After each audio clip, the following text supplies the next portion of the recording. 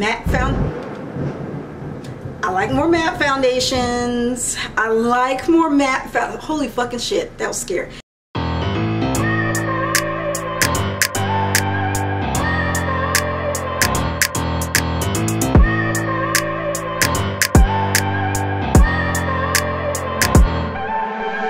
Hey y'all, it is Fab Jen, aka Fabulous Jen, aka Jenny from the blog, aka Jenny, and I am back with another video.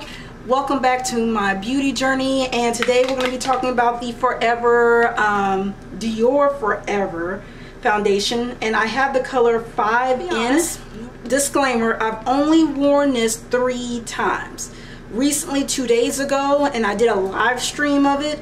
Then again today, and then before that, 2 or 3 weeks before, I did wear it all day, and I do have some before and after photos, and I'll talk about that. And I do apologize, I wish I had tested out like for a straight week, which I normally do, but since I've kind of been working at home, and then I'm also during this time, all this shit that's going on right now, I also didn't wear a whole lot of makeup to work. So I've been at home mainly, not all the time, but mainly at home. Been at home for about 2-3 months, then came back to work, then gradually started trending a little bit back to working at home, and now I'm going to be working at home again for about another month till I get the kids all situated and all that other jazz. So it's crazy. So it's Dior, so it's about $50 something, okay? The color range is not as vast. It's gotten better over the past 3 to 4 years, but their color science, their color formulation isn't consistent from series to series. So sometimes, like in this one, I'm a 5N, and this one is more on the beige side. So the color range isn't as great. The consistency from series to series is not great. I don't like that about Dior. The packaging is typical Dior. It has not changed over the years. It's very nice and luxurious. This is a really pretty frosted glass here, plastic top with a pretty nice pump. Dispenses just the right amount of product. So I can say that about Dior.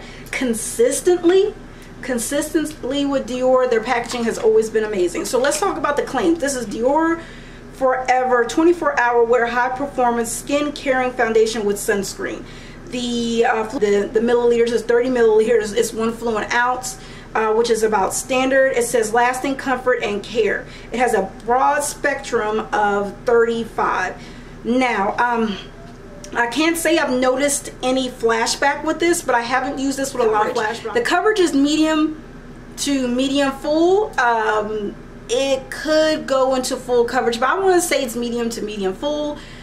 2 pumps on each side, depending on what brush and or sponge you use, will give you adequate amount of coverage. When you use a sponge or a brush that you haven't used yet, that will suck up a lot of the product, it'll give you a lot more of a natural look. It wears really nice. It does not have a mattifying effect. I do agree with it being a little bit more on that demi-matte or semi-matte side. When it does settle on the skin, you look, I feel like the beige undertone comes through a lot more. Depends also on what powder you pair with it. I did not like that effect to it. It almost seemed a little greasy, but it wasn't, I want to say, let me take this, not greasy, but maybe not oily, but a glow to it. I don't care for the glow. There's only one glow that I really liked. It was by Mercier, and I forgot the name of the foundation, but I did do a review of that, and I'll link it down below, and it gave the most amazing fucking glow. It didn't look like oil. It looked like you were angelic and you were glowing from within. It's the only foundation that I found that does that. Now, when that foundation, that Mercier foundation, sits for a while, it loses that effect, and that's the only thing I don't like about Mercier. I find a lot of her foundations, after it sits for a while, if you're not consistently using it, after a while it turns into a dud and you'll have to toss it. And I've experienced that 3 times with foundations from Mercier, so I'm not really big on getting her stuff. It looks really good right now.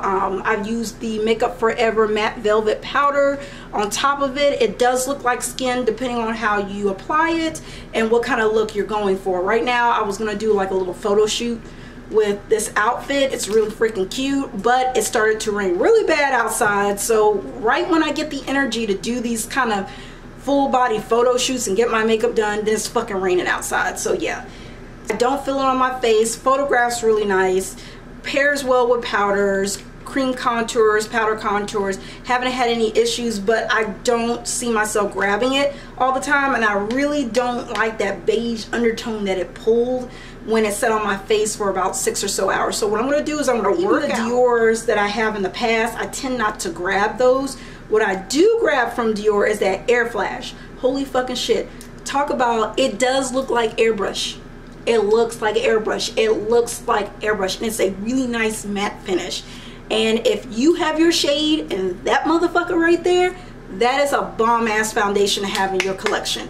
So that is one that I plan to review. I've been using that particular one for years. The only thing is that the color that I have was so off that I couldn't really wear it on its own. I'd have to pair it with a powder, or I have to use it as a base or even a color corrector because it goes more orange.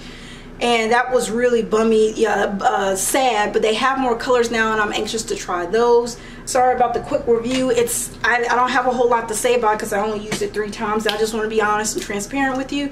On my eyes, 2 eyeshadows. One from Melt Cosmetics and one from Natasha Denona, a beigey peachy color. And then I used on the outer corner that Natasha Denona red, like a bricky red color. And then I just did an eyeliner, a thicker eyeliner than I wanted to. And then some eyelashes, and this came out bomb. I ain't gonna lie. I'm looking good. Just looking good. Girl. That is it for my review. Rate, comment, subscribe if you like. Sorry this is a little bit more on the short side, but I hope you enjoyed it nonetheless. And I will see you guys in the next video. Mwah, kisses. Bye.